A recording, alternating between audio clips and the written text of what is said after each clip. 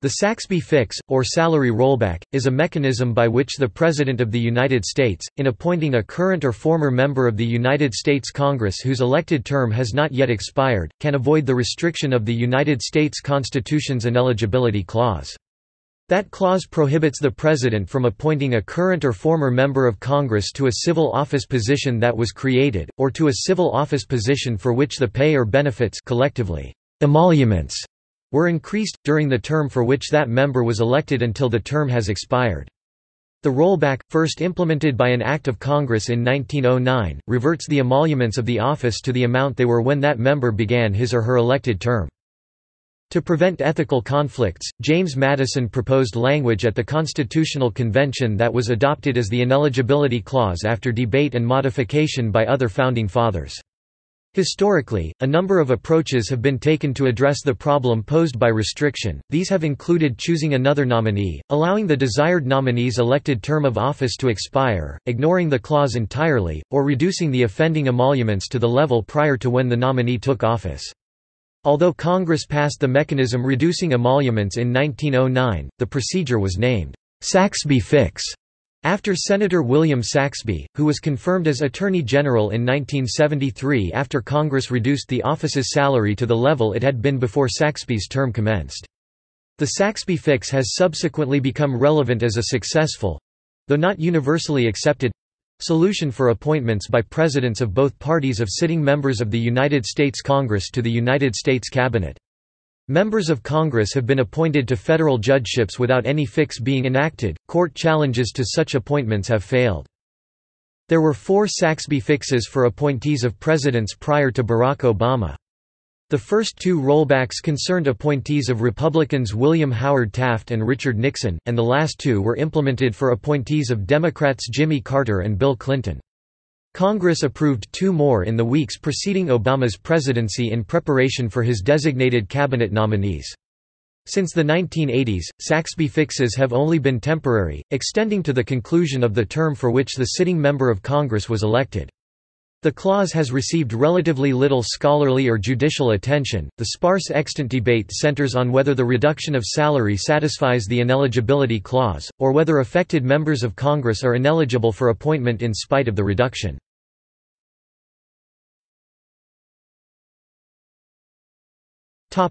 Background.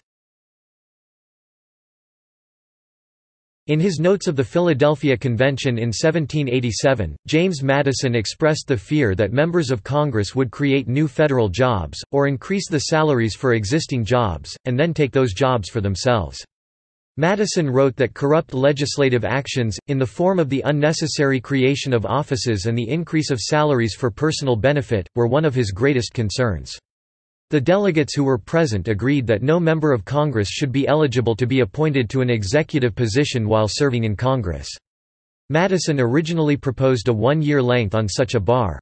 However, Nathaniel Gorham, James Wilson, and Alexander Hamilton wanted no bar at all at the conclusion of congressional service. Eventually, Madison proposed a compromise, that no office ought to be open to a member, which may be created or augmented while he is in the legislature. This led to extensive debate. The delegates eliminated the prohibition on a member of Congress's assuming holding state office based on the rationale that there might be times when it might be in the best interest of the nation to allow such service. They eliminated the 1-year ban because they judged it to be ineffective in protecting the Constitution. Charles Cotesworth Pinckney moved that the states vote and the prohibition carried by vote of 8 states to 3. Robert Yates noted that the clause, "which shall have been created, or the emoluments whereof shall have been increased," was an amendment passed in his absence, and that he did not place much faith in it as he felt unscrupulous politicians would circumvent it by creating new positions for persons who would subsequently place a member of Congress in a vacancy that they and not Congress created. Madison moved that the phrase, "or the emoluments whereof shall have been augmented by the legislature of the United States, during the time they were members thereof, and for 1 year thereafter." This motion failed 2-8, with one state divided. The clause was limited to civil offices so as not to restrict military service. Accordingly, the clause was passed in its current form without an explicit time consideration. Article 1 Section 6, Clause 2 of the United States Constitution therefore prohibits self-dealing legislation and is intended to protect the "separation of power" of the various branches of government. Corruption such as previously seen in the British Parliament was a consideration during debate by the framers of the Constitution. Legal scholars have accorded this clause little attention in their academic writings, and there have been no cases which directly applied the clause, as no plaintiff has been able to establish legal standing.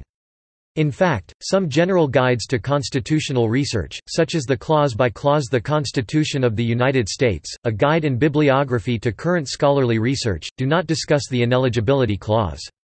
Most scholarly texts on the Constitution ignore the clause. Although the Saxbe fix is named for Nixon nominee William Saxbe, the device's first intentional use predates him by several decades. As a matter of historical tradition, the Saxbe fix is considered sufficient to remove the disqualification of the ineligibility clause.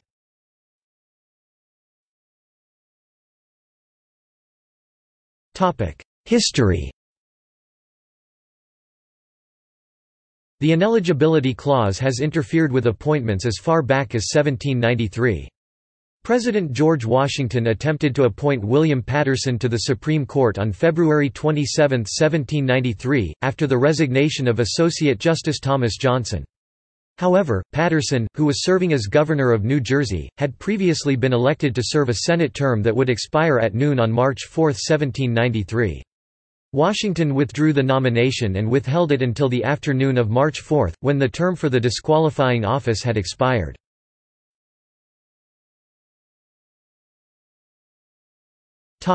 19th century. In 1882, a formal opinion by the Attorney General concluded that resignation from Congress does not free a member to be appointed to civil office because the clause speaks to the term for which a member was elected, and that term still exists, even if a member resigns. Therefore, as in the Paterson matter 9 decades earlier, Iowa Governor Samuel J. Kirkwood, who had resigned a Senate seat with a term that did not expire until March 1883, was ineligible for appointment to the position of United States Tariff Commissioner. In 1896, the Comptroller of the Treasury determined, after the fact, that former Senator Matthew Ransom's appointment as Minister to Mexico was invalid, as that office's salary had been increased during Ransom's term. The belated discovery precluded Ransom from drawing a salary. The practice of barring members of Congress from serving in other civil offices was not without exception. Ransom, after all, was in fact appointed. In another case, there may have been an inadvertent Saxbe fix. Senator Lot M. Morrill began serving a 6-year term in 1871, and in 1873, as part of the Salary Grab Act, Congress increased cabinet officers' salaries from $8,000 to $10,000. It repealed the increase in 1874, and 2 years later—before the end of his term—Morrill was appointed United States Secretary of the Treasury. The repeal of the salary grab was motivated by reaction to public outrage rather than concerns about a member's eligibility for office, but acting United States Attorney General Robert Bork would later cite the Morrill case in his opinion about the Saxbe appointment.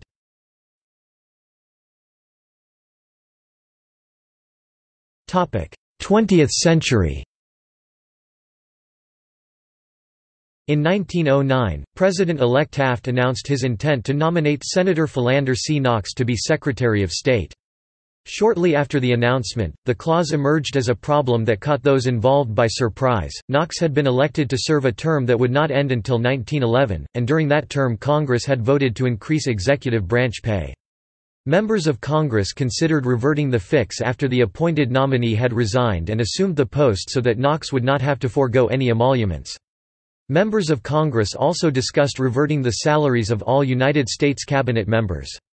At the suggestion of the Senate Judiciary Committee, Congress passed a bill reducing only the Secretary of State's salary to the level it had been at before Knox's term began, believing this would cure the problem. The Senate passed the bill unanimously, but there was much more opposition in the U.S. House of Representatives, where the same measure failed to get a required two-thirds vote under a motion to suspend the rules and pass, a procedure normally reserved for uncontroversial matters.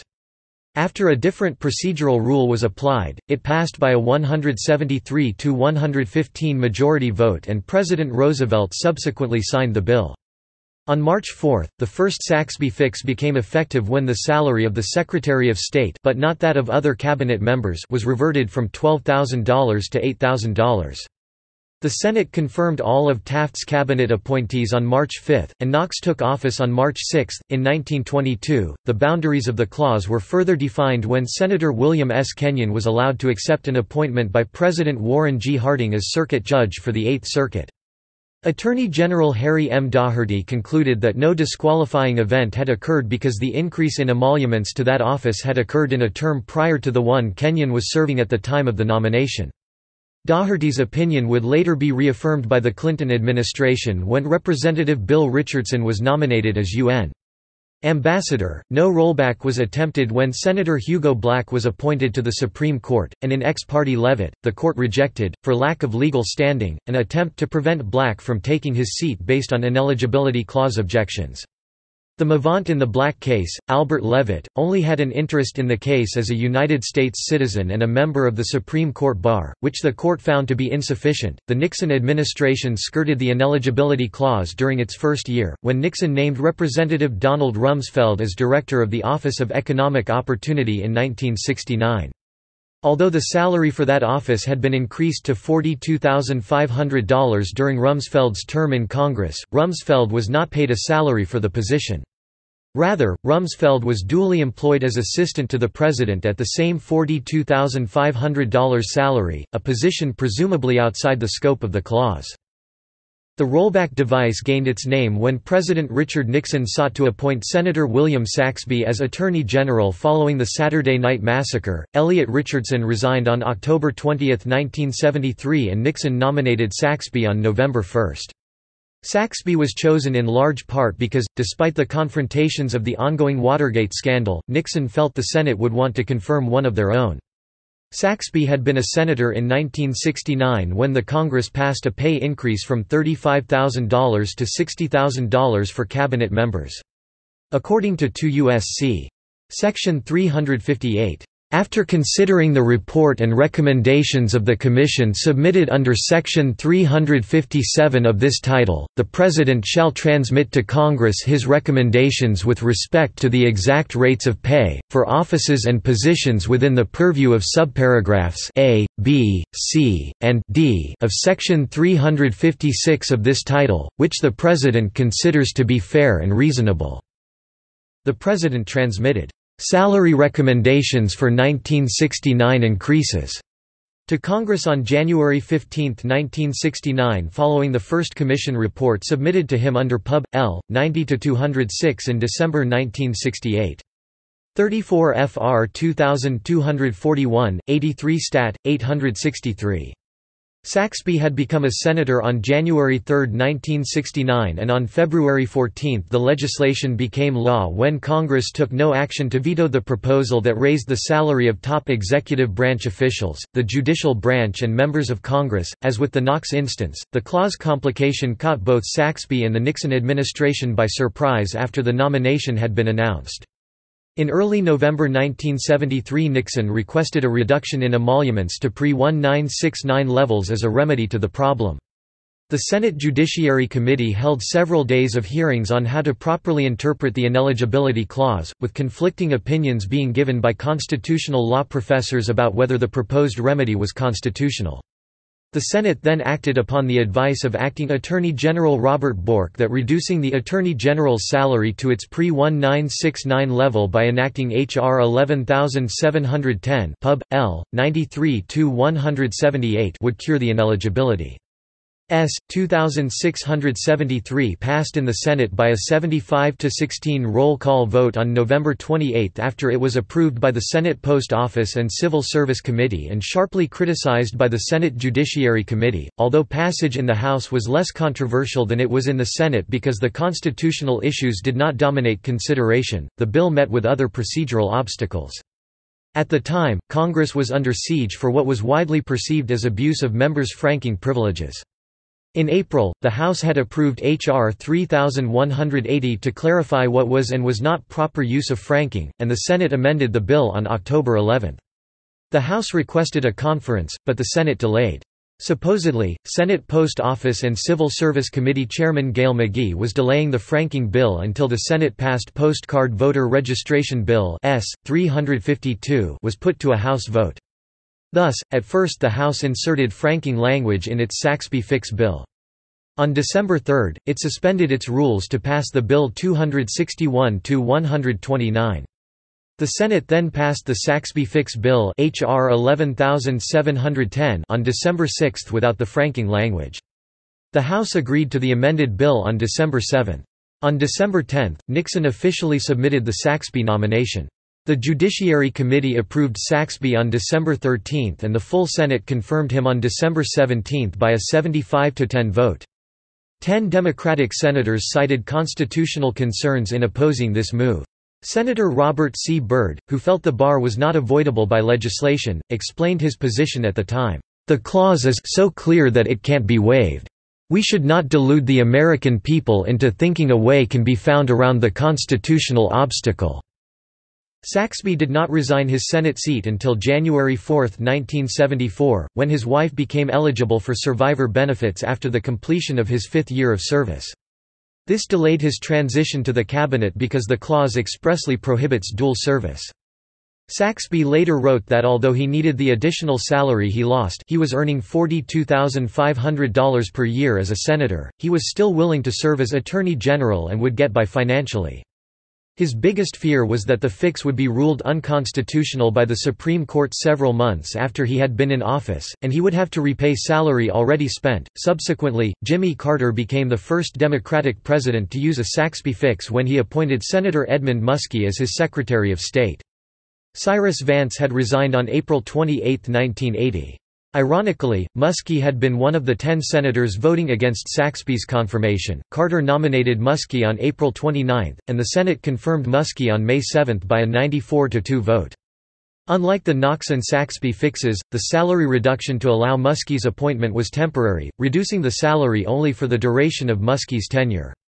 When Carter appointed Representative Abner Mikva to the D.C. Circuit, a lawsuit challenging the appointment based on ineligibility clause objections again failed for lack of standing. Upon the retirement of Supreme Court Justice Lewis F. Powell, Jr. in 1987, President Ronald Reagan considered appointing Senator Orrin Hatch to fill his seat. But Congress had, during the term which he was still serving, enacted a salary increase for the judiciary. In July 1987, Bork was nominated instead, although it is not clear how important a role the ineligibility clause issue played in the selection.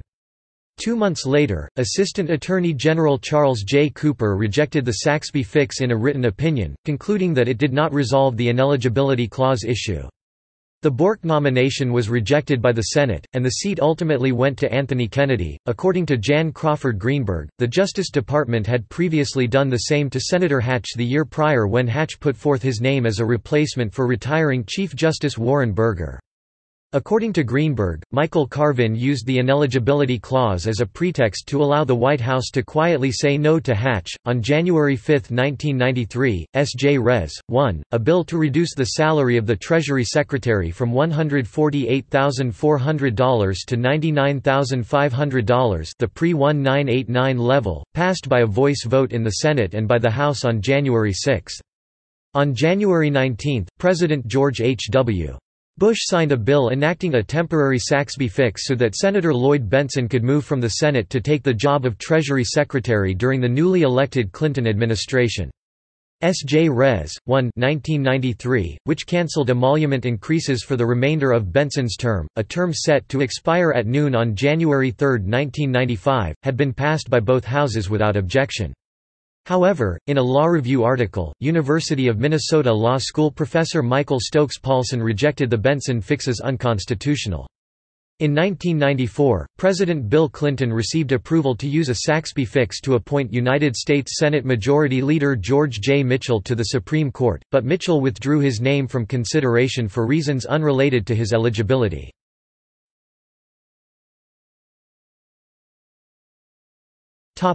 21st century. The term, "Saxbe fix", re-entered the public lexicon in 2008 with the speculation that Senator Hillary Clinton was President-elect Barack Obama's preferred nominee to be Secretary of State, fueled by Obama's confirmation of his intent to nominate Clinton December 1, 2008. Clinton's relevant Senate term began with the seating of the 110th United States Congress on January 3, 2007, following her 2006 re-election. During that time, United States cabinet salaries were increased from $186,600 to $191,300 in January 2008, and to $196,700 in January 2009. These pay raises were by executive order in accordance with cost of living adjustment statutes, as noted by legal scholar Eugene Volokh on his blog, The Volokh Conspiracy. Before the January 2009 pay increases, secretaries made $191,300 compared to members of Congress who earned $169,300. Without a Saxbe fix, Clinton would have been ineligible to serve in the cabinet until the conclusion of the 112th United States Congress in January 2013, near the end of Obama's elected term. The Senate passed Saxbe fix legislation on December 10, 2008, acting by unanimous consent to reduce the Secretary of State's salary back to its January 1, 2007 level of $186,000, taking effect at 12 noon on January 20, 2009. President George W. Bush signed the resolution into law on December 19, canceling all emolument increases made or to be made during Clinton's Senate term between noon of January 3, 2007, and noon of January 3, 2013. The conservative advocacy group Judicial Watch announced after the nomination that it believed a Saxbe fix was unconstitutional and that Clinton could not become Secretary of State until 2013 at the earliest. After the Saxbe fix was passed, Judicial Watch said it might seek to halt Clinton's appointment via litigation. On January 29, 2009, a week after Clinton had been sworn into the position, Judicial Watch filed the lawsuit Roedermel v. Clinton in the United States District Court for the District of Columbia, on behalf of David Roedermel, a U.S. Foreign Service officer and State Department employee.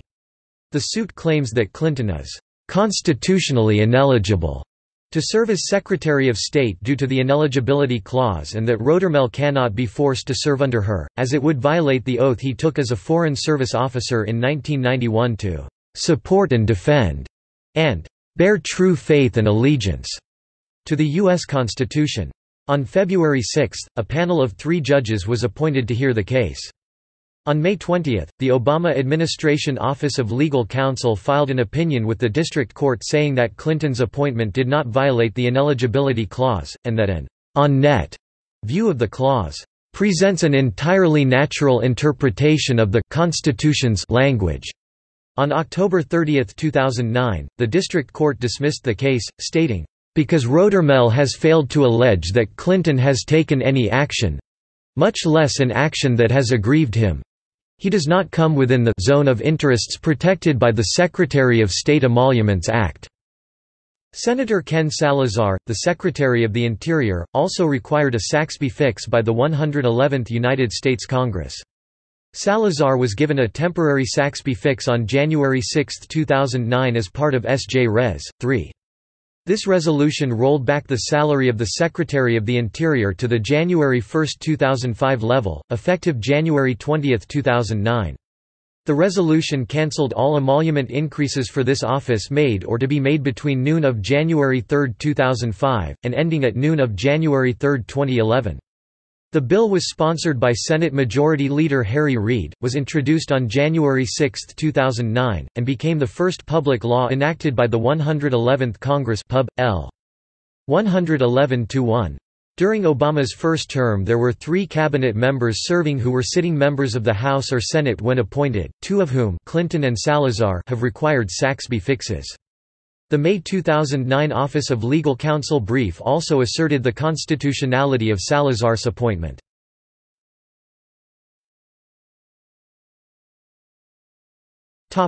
Legality.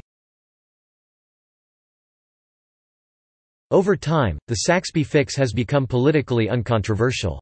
Both Democratic and Republican presidents have used the fix, and indeed Republican outgoing President George H. W. Bush helped Democratic incoming President Bill Clinton execute the fix by signing it into law on the eve of Clinton's inauguration. The fixes that have been enacted for Obama's cabinet have passed in both the House and the Senate without amendment and by unanimous consent. Outgoing Republican President George W. Bush signed the Saxbe fixes for both Hillary Clinton and Ken Salazar into law for the incoming Democratic Obama administration. The constitutionality of the fix has been much debated, however, and the U.S. Supreme Court has never directly ruled on it. Critical review of the clause begins with a study of the terms in the plain language of the clause.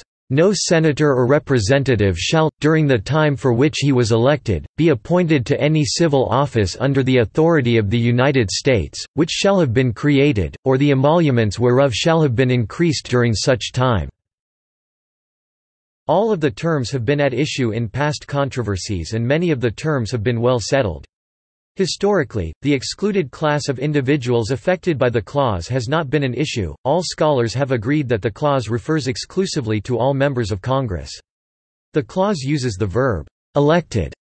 If a senator serving under an appointment to fill a vacancy in an unexpired term accepted a nomination to federal office before the expiration of his or her term, this might be an issue. The phrase, during the time for which he was elected, has not been controversial. Justice Joseph Story has expounded in his commentaries on the Constitution of the United States that the disqualifying event expires at the conclusion of the elected term in which it occurred. This view is commonly accepted.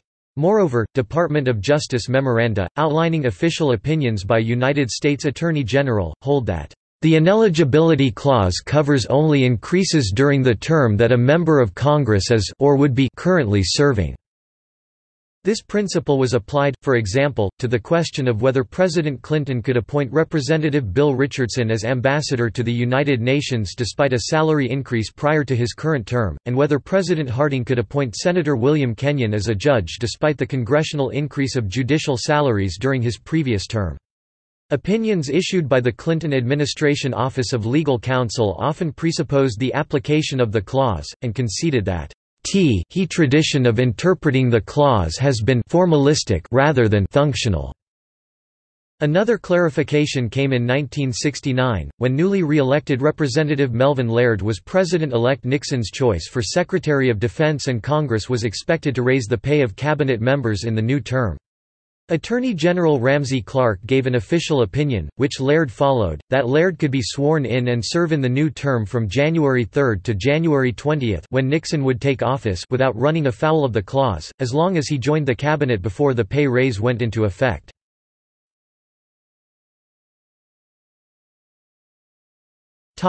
Arguments for its constitutionality. One way to interpret the clause is by the intentionalist view.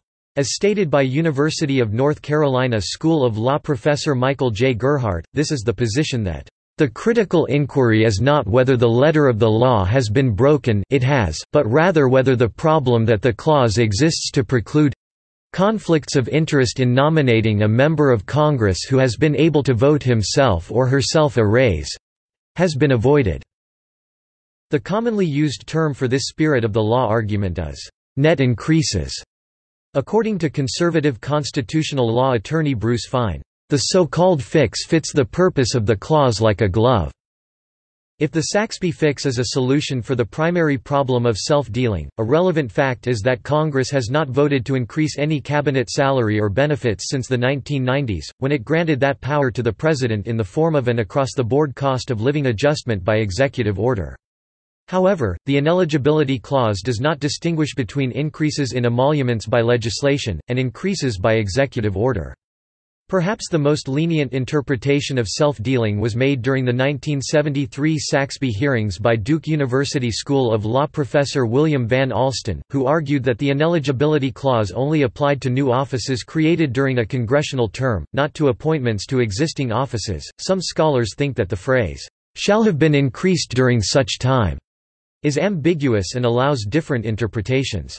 For instance, it could be interpreted as meaning either, "shall have been increased at least once," or "shall have been increased on net." In the latter case the Saxbe fix would be constitutional.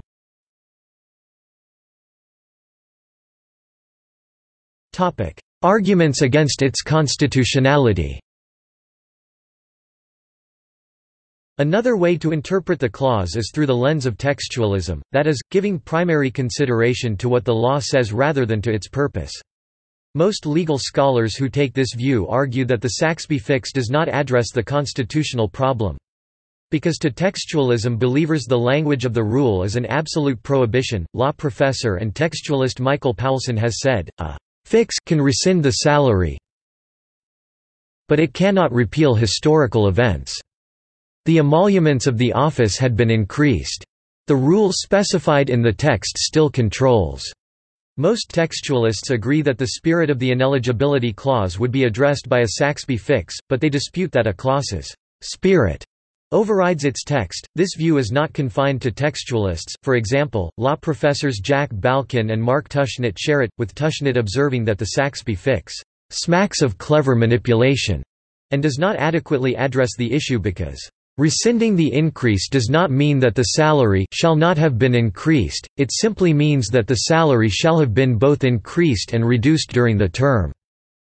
Some intentionalists interpret the ineligibility clause as a safeguard against escalation of the size and scope of the federal government and its corresponding budget, in addition to being a safeguard against self-enrichment.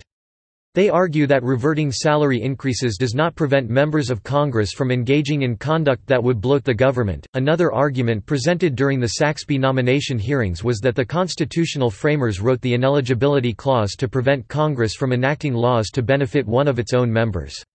Any Saxbe fix is such a law and should be disallowed based on this fact alone.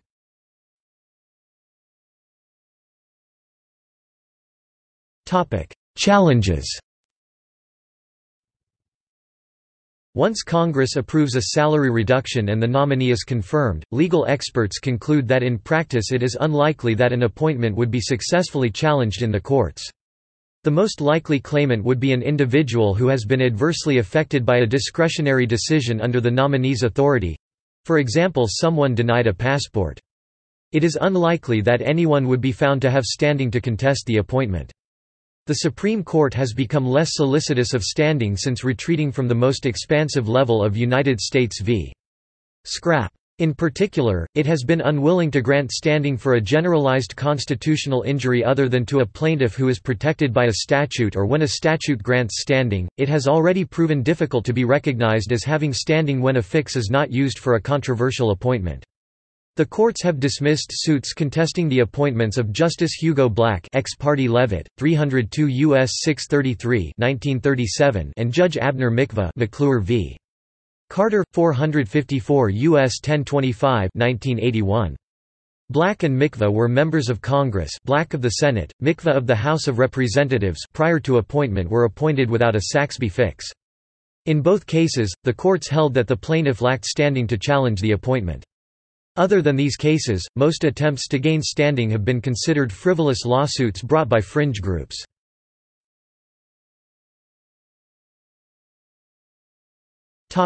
Precedents.